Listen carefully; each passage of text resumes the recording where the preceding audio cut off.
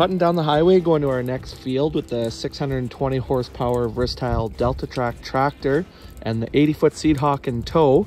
We're only doing like 12 miles per hour because we don't want the machine to be bouncing too much. Now we're taking our turn nice and wide, but the seedhawk follow is actually pretty good through this narrow approach. We're just unfolding real quick here using the tractor hydraulics and the iPad to control it. We're zero-till seeding canola into some wheat residue.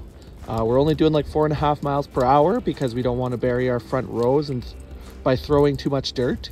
Now we are knifing some canola into some alfalfa hay that was sprayed out.